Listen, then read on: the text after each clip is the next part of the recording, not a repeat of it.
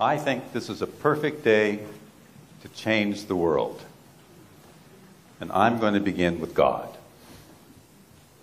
Yes, God. God?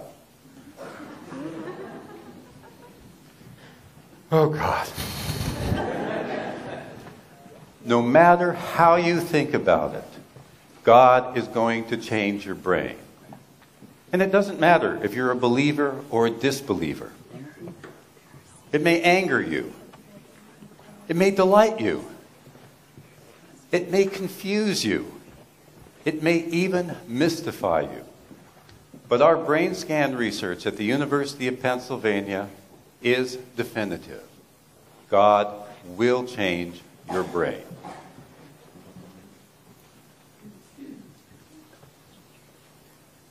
Why?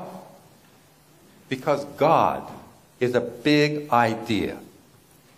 And perhaps the second biggest idea in the world.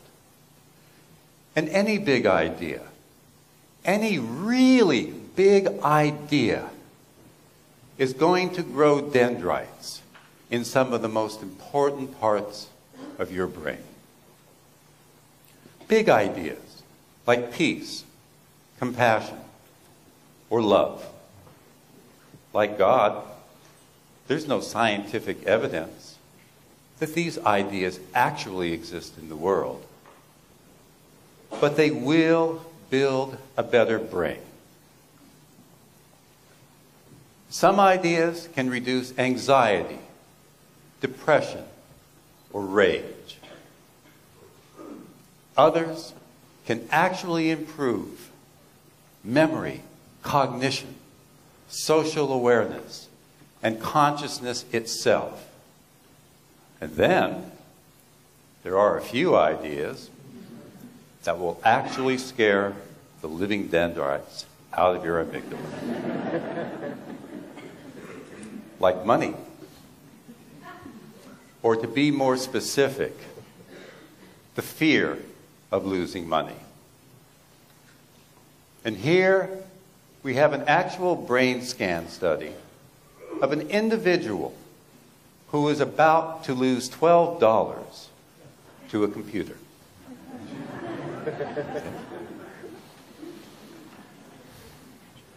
How is this possible? How can a single idea or even a single word change the structure and function of your brain?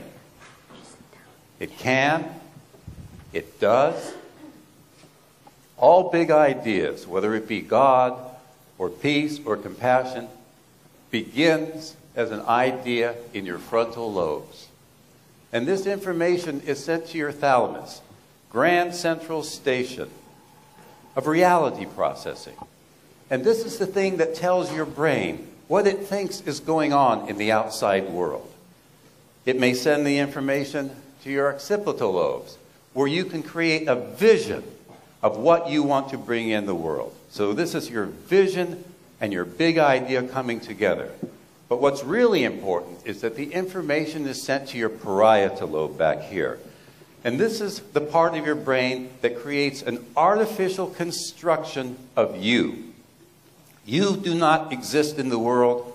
You are a fantasy, a useful one, created in the parietal lobes of your brain.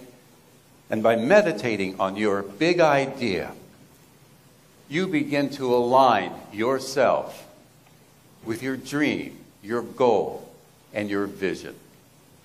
If that dream and goal and vision is a positive one, it's going to stimulate parts of your body and your brain that are enormously healthy. And we actually think that it will affect certain parts of your brain that will add a few years onto your life.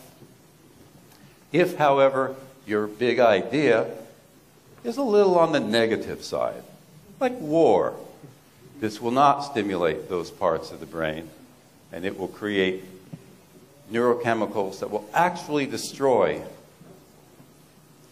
the limbic system that controls destructive emotions. So the more you grumble, the more you complain, the more you are frustrated, you are killing yourself. And if you meditate on your big idea, for 45 or 50 minutes, the most unusual thing begins to happen. Your parietal lobe activity goes down. You actually disappear. You're losing your ego. And all that remains is your big idea. So if you're focusing on peace, peace becomes your inner and outer reality. Peace becomes anything that you want. If your big idea is to change the world, then you will begin to change the world because that's all there is that exists. Now, these are our actual brain scan studies. And what's important about this is that if you are a Buddhist and you're focusing on pure consciousness, or if you are a Franciscan nun who is simply attempting to feel closer to God, we get almost exactly the same neurological stimulation going on in the brain. Two totally different belief systems, but because they're positive, because they're deeply meaningful to the individual, you create a healthier brain. And if you do this type of meditation for a few years, and we can actually see it beginning to happen in the first 8 weeks in our studies, your thalamus permanently changes its structure by 10%. You actually cannot see reality the same way before you meditate.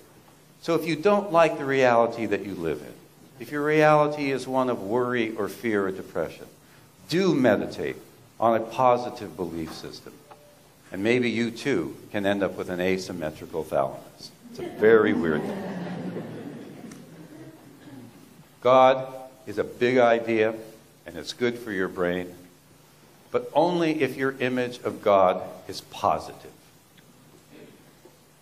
If you ruminate on a negative God, if you ruminate on a negative thought for more than 20 seconds, you're actually going to do damage to your brain.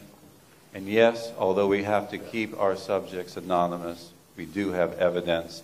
We've been working with them for years and years, and you can see what actually happens to his brain.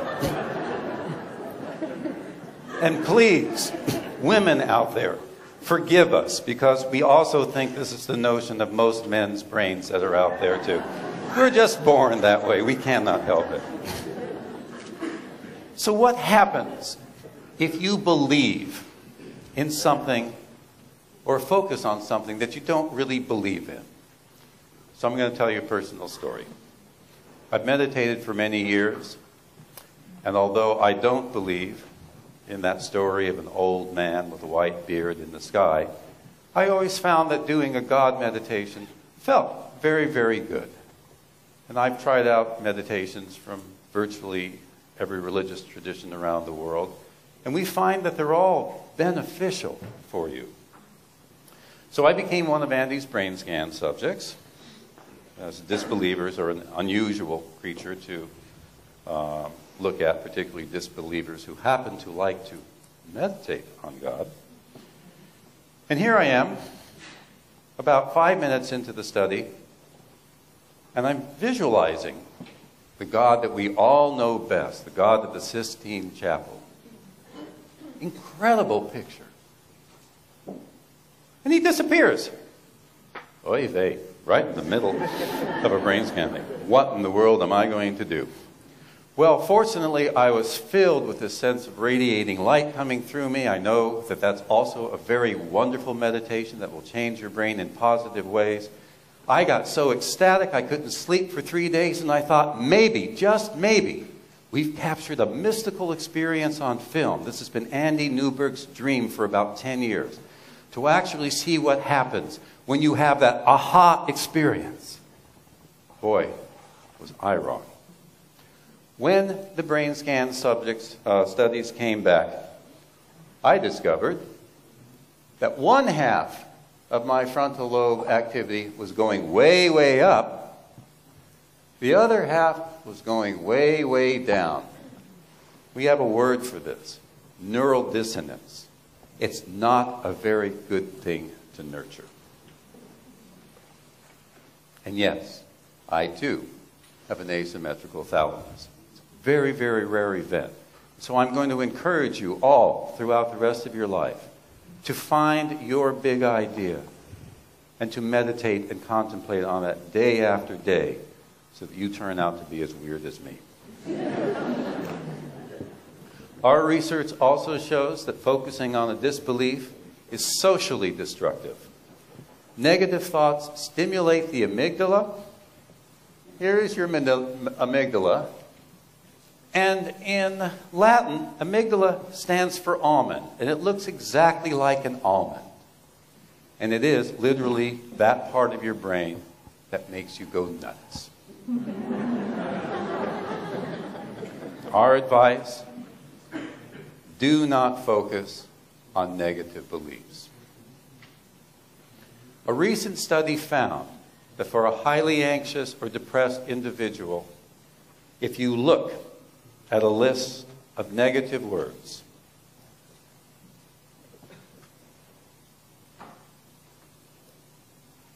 I'm sorry for destroying your brain right now, you become worse. In fact, if I put you in an fMRI brain scan machine and show you this word for less than 1 second, it will release more stress neurochemicals than can possibly be good for your body or your brain. And yet, if you see a positive word, hardly anything happens. Why? It's not a threat to your survival. This is why you have to meditate on your positive belief, your positive image, your optimism for a very long time if you want to achieve the types of neurological benefits that we've been able to document in the lab. Now, our research shows that God, for most people, is not a very big idea. Money is a much bigger idea.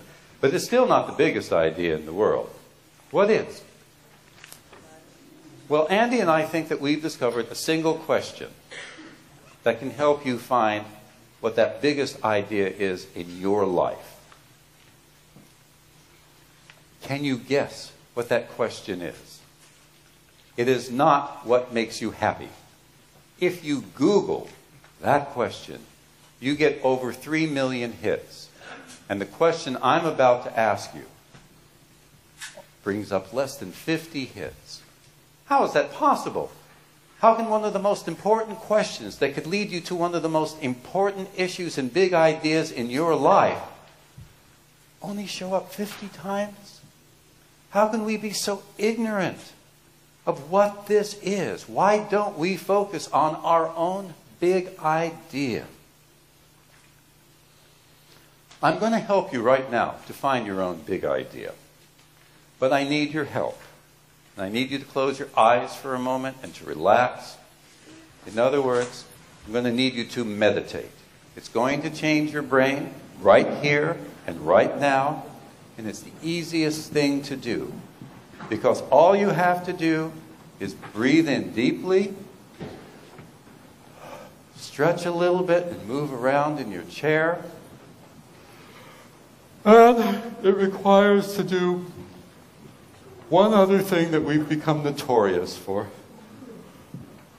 I'm going to ask you to yawn.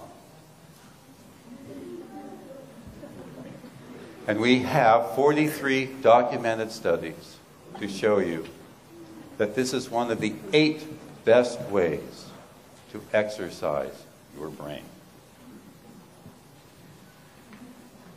So let's begin. Close your eyes if you feel comfortable. Yawn. It's very contagious. Breathe deeply. Stretch. Even if you don't feel like it. Roll around your head. Shake out your arms and legs. And now think about something or someone you deeply love. And now ask yourself this question. What is my deepest, innermost value?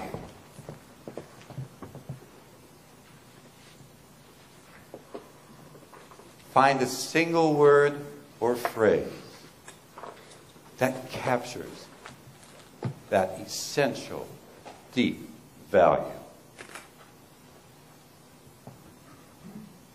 This is your big idea.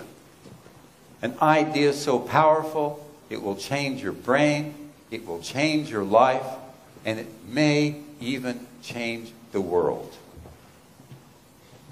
Christian, Jewish, Muslim, Hindu, Buddhist, or atheist, we all have a hidden value that is our guide through personal life.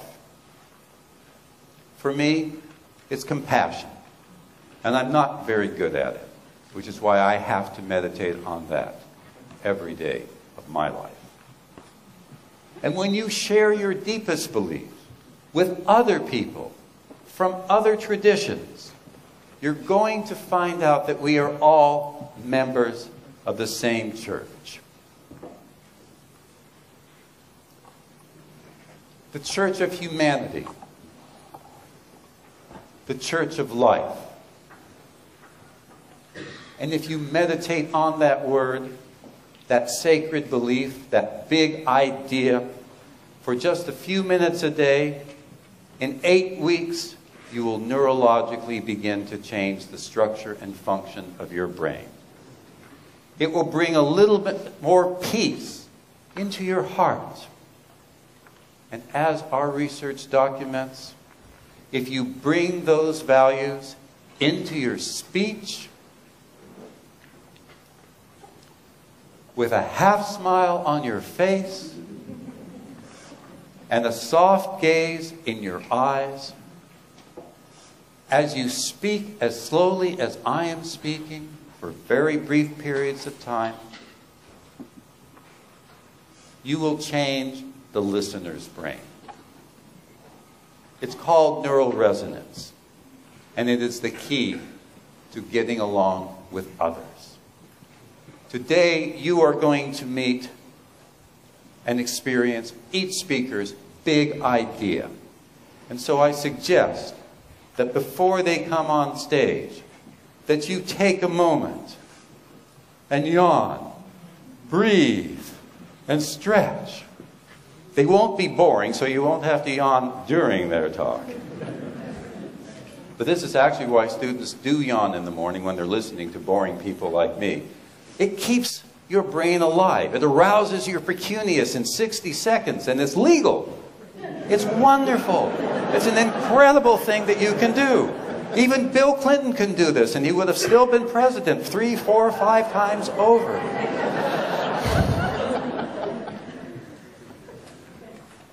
But listen as deeply as you can. I want you to actually meditate.